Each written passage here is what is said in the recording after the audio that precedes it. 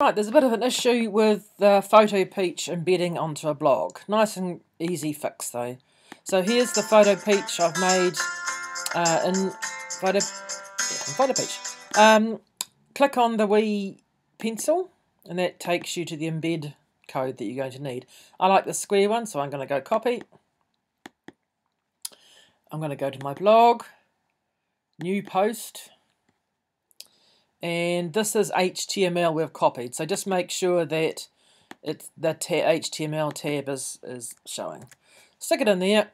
I like to make that little space down there between the two, and then go publish. There's, I must put the title in.